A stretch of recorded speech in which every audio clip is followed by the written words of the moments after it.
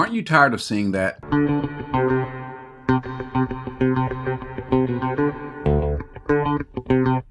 Aren't you tired of seeing people show off themselves? Aren't you tired of people just showing us and telling us how well they're doing?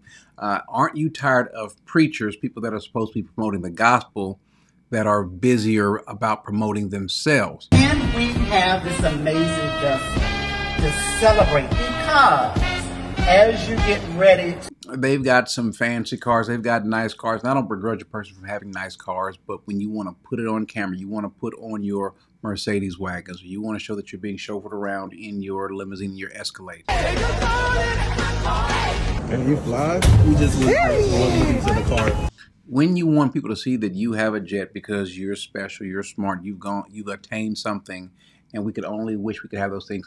Aren't we all tired of seeing those things? 80% of what I offer to help people transform is not available to the public, although I've worked very hard to make this page binge watchable. The point is, my next video like this should be me coaching you. I heard a lot of influencers are doing fake jet videos these days, so I stopped them using it. You can hear the engine, and you can look over my right shoulder and see the takeoff. These are people that tell us that we're not the same as them, that they are special. They not like us. They not like us. They not like us. Life to them is one big photo shoot. We at war.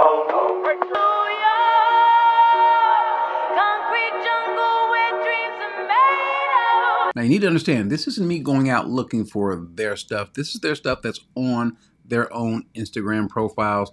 These are the things that they are promoting. They want us to see how fabulous their life is, how they live. Good morning.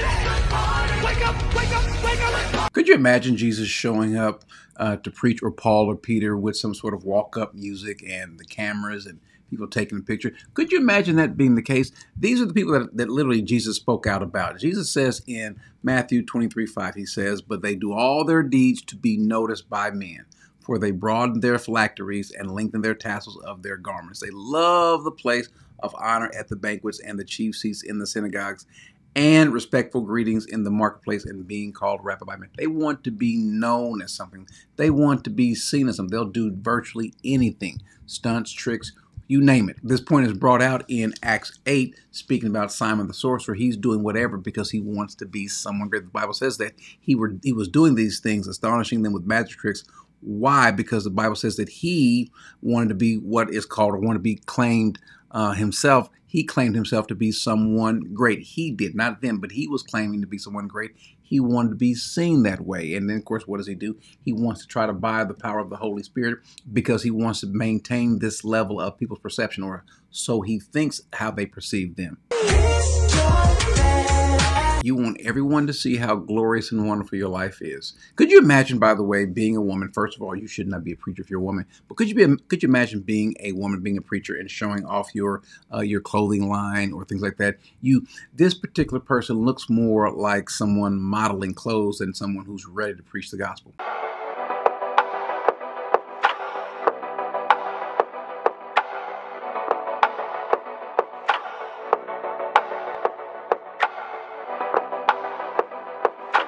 But then again, it makes sense because look who she's hobnobbed with, who she's linked up with. What is the old saying? Birds of a feather flock together. This is sort of the sort of lifestyle they want, that they preach. They talk about going all of these different places and with these nice clothes and nice vehicles and living in nice places. Nothing wrong with that. There's nothing wrong with that. The problem is it seems to be what you are after. This is what Jesus brings up when he says that it is easy for a camel to go through the eye of a needle than for a rich man to enter the kingdom of God. Why? Well, you think about the rich young ruler who Jesus said, I've done all these things to Jesus. And Jesus will sell your wealth. Let's just see what's more important, heaven or what you have, the Lord or all your treasure. Well, clearly we see what it was, because he walked away sad because he had a lot. So I guess if he were poor, well, I don't have much to give up, so I'll give that up, that little bit up, because I have nothing. But because I have what I have and I want what I want, then Jesus, I'm going to have to just kind of either give you part-time or very little time or no time. A goldie and 5 good about you.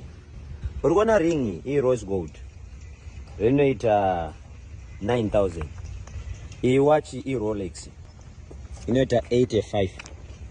thousand ma-US unogona kunoitsvaga suit iyi inoita 17 phone iyi yegold yakanzi zvandakangopfeka manje iri manje mukuti igold rega rega iyi ndaripiwa nababa wangu Bishop Noel Jones 150,000 ma-US. They will literally brag about their wealth, about what they have.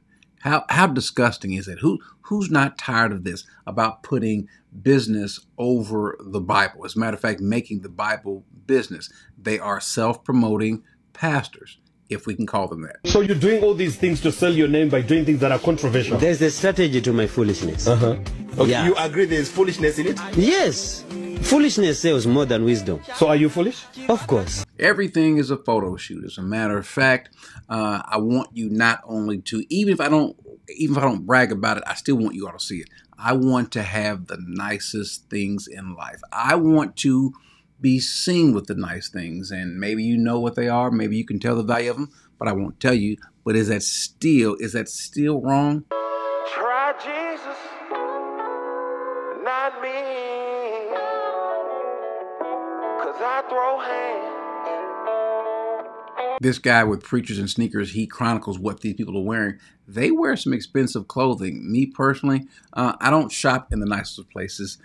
Even if I don't have the money, but if I did have the money, I've never been gaudy like that anyway. But to go out and spend hundreds of dollars, thousands of dollars on just tennis shoes, on gold chains, on t-shirts, on sweaters, a few $1,000s here, a few $1,000s there.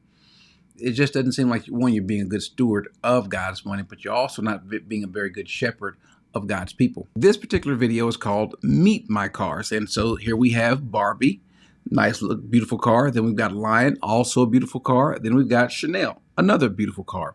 And then this car just simply called Black. Not only is he bragging about the cars that he has, but he's also the kind of person, again, when I say business over the Bible, that clearly is the case. He's even stating that you have to RSVP just to come to his particular church.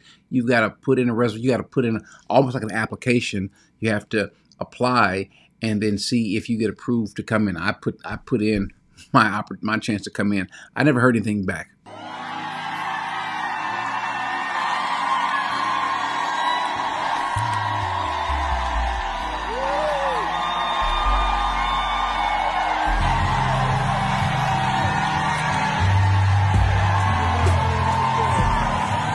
This Thursday, don't miss the Jamal Bryant podcast, Let's Be Clear.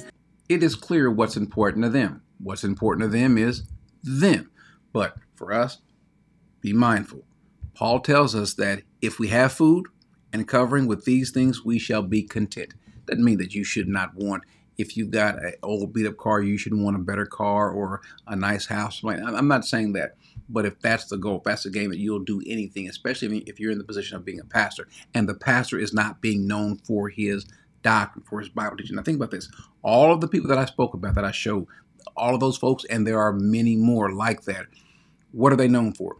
If the person in the pulpit is not known for the gospel, is not known for going through the scriptures and exegeting the text and bringing the text out for the benefit of the sheep so they can eat and grow off of those very same words, if that's not what they're known by, if they're not known by exegeting text, if they're not known for using the Hebrew, going through the Greek, if they're not known for that, if they're not known for how they intently study the word and bring it out and make the word apply to their lives, not promoting prosperity, if they're known for that, you've got a good pastor. That's a good preacher. But if they're known for the stunts they do, the clothes they wear, the vision that they cast before you, if that's what they're known for, that's not a pastor. That's a motivational speaker who wants you to buy into what they're selling.